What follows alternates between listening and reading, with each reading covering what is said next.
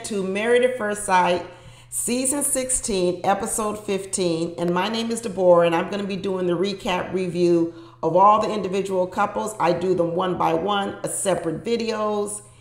And at the end of each video, you can click on the link above around my head, and you can go on and watch the next video. And I'll also include the links down in the description and the chat box. Please don't forget to like and subscribe this video, and absolutely drop down in the comments and let's talk about everything I said and everything you watched on this episode. And now we're moving on to Clint and Gina, or as we're calling it, a driving Miss Daisy.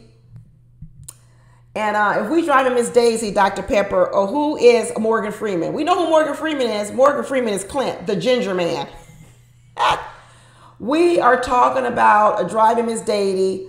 Gina is the white woman sitting in the back with her slurs, calling people ginger, and Morgan Freeman is the one in front, with the patients having something to talk about, and Gina's the white woman in the back doing nothing but saying nasty things and complaining. That's who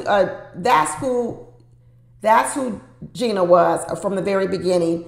And when Dr. Pepper said, driving Miss Daisy, I busted up laughing. At first I was like, how is that a romantic movie? But you know what? It is a perfect example of who these two are. Because Gina sat in the back seat of this wedding and still is sitting in the back seat because she still don't do a doggone thing. She doesn't do anything.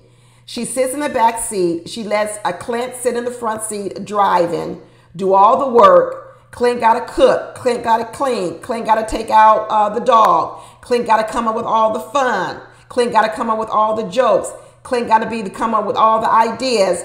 And Gina gets to act like the old white woman and sit in the back seat and complain and call the man in front who's driving the car slurs and of what he don't do and what he don't do right. It actually is a perfect movie. A perfect movie, Dr. Pepper. And I guess what she's hoping for is that Clint will be like a Morgan Freeman, and then eventually they'll fall in love, and the old white woman in the back of the car will eventually come to love and respect the guy in front. By the time she comes to love and respect the guy in front, Dr. Pepper, she's dying. She's dead. And that's the story of Gina.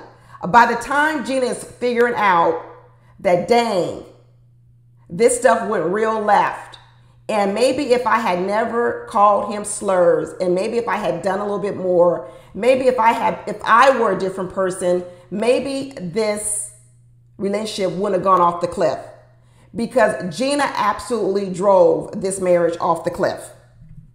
Morgan Freeman may not have driven that car off the cliff. Listen to that white woman in the back snap back at him behind his neck and call him names. But guess what? Gina did that to Clint, and she better be glad Clint didn't drive their marital car, off the cliff. Come to find out that Clint's love language is acts of service, and Gina's love language is words of affirmation. So Gina's love language is words of affirmation, which makes sense on why she says all these nice things about herself that aren't true. Because what Gina really wants is she wants you to say those things. When I told you Gina embellishes stories, I said, why does she do that? Because really what she's doing is she's pumping up herself. And what she wants is she wants you to pump her up just like that. She wants you to say things about her that aren't true. So because no one is saying it, I'll say it myself. I got a 26-inch waist. I am fun. I'm outgoing. I'm athletic. I'm a beauty mogul. I have lots of salons. I'm building a new salon from scratch, not just a little salon suite. No, I'm building a whole building. Okay, Gina, I don't believe that. Think of all the stories Gina said about herself. I'm a bartender, but come to find out she was only pouring bar in plastic solo cups, and it was only beer. It wasn't even mixed drinks. Now we get it. Gina's love language is words of affirmation. That's her love language. And what she told, who was she with, Dr. Pepper, or I don't know, whoever she was with the counselor. She said, that's what I need. I need more affirmations. Tell her how proud you of her. Tell her how beautiful she is.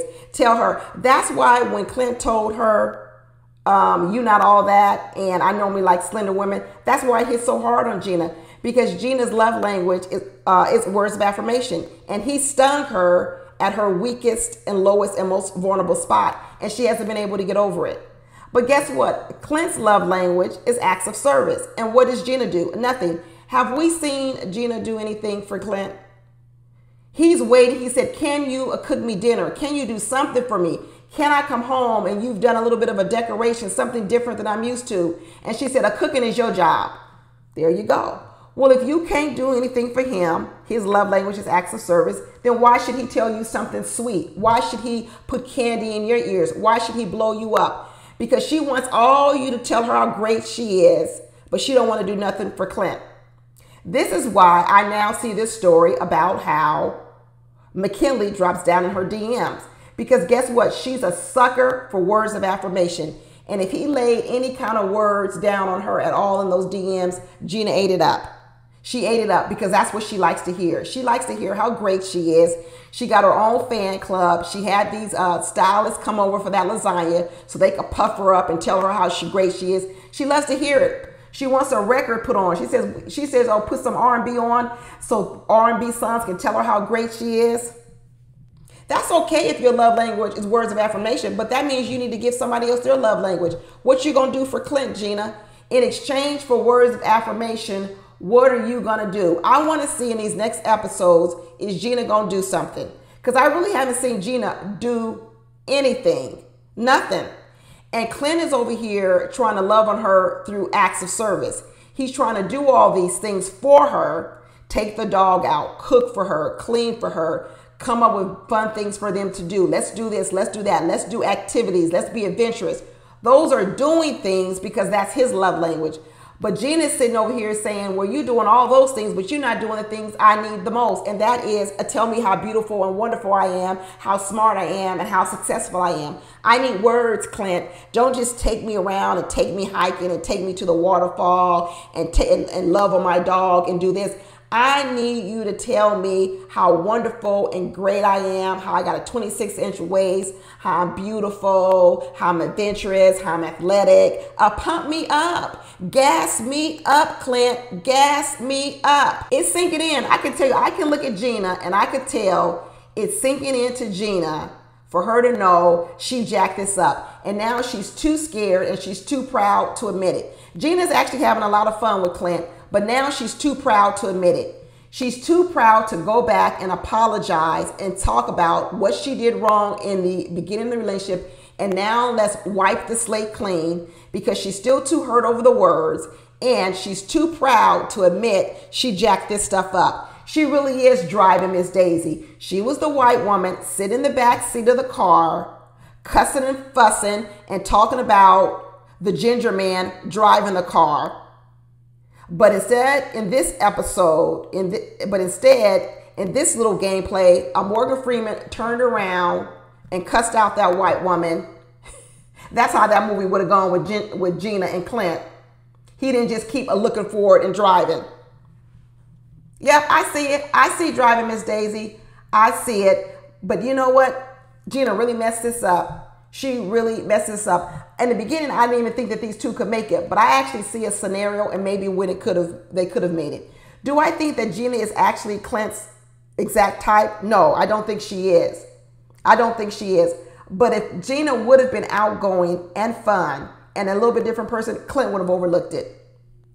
Clint would have overlooked it because I think he does care for Gina. I think Clint would have overlooked it. He would have overlooked it because even that little dig that she made at him, it stung him, it bothered him, but he was able to get over it. He was able to get over it. It's Gina who's gotten stuck. It's Gina who doesn't want to open up, be vulnerable and say, you know what, I was wrong. I was wrong about Clint from the very beginning. I was wrong. I should have never said those things at all. And she still wants to talk about how, oh, well, we both are in the friend zone. We both are in the friend zone. Gina, every time that question comes up, she interrupts Clint. Clint can't even answer. She's getting the answer out. Why is she getting the answer out so fast? Is because she doesn't want to hear him say something different. She doesn't want to hear him say something different because then that would open up a whole emotional Pandora's box. And she doesn't want to open up that box. She doesn't want to open it up at all. Too bad. Too bad. Maybe under different circumstances, these two could have made it. She's not fun. She's not adventurous. She's not outgoing. She's none of those things, but she still wants you to say it. She wants you to gas her up. She wants you to tell her things that she's not so that she feels good. But then again, she don't want to do nothing. Let's see going forward here if Gina actually does anything for Clint. Does acts of service. Let's see what type of acts of service Gina does for Clint. I want to see it. Anyway, that's it, y'all. Be sure to watch my other videos. Talk to you later. Bye.